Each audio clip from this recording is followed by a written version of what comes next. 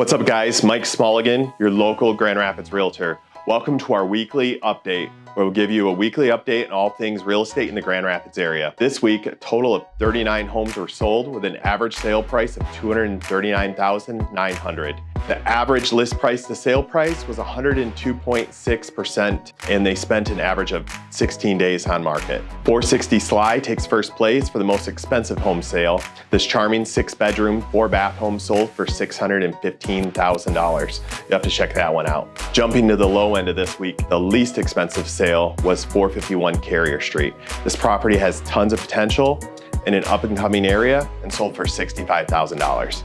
If you're looking to get into a new home, here are this week's interest rates. Interested in knowing the value of your home? Click the link in my bio to get an instant report on the value of your home. And if you're interested in buying, selling, investing in real estate, or becoming a real estate agent yourself, please reach out. See you guys next week.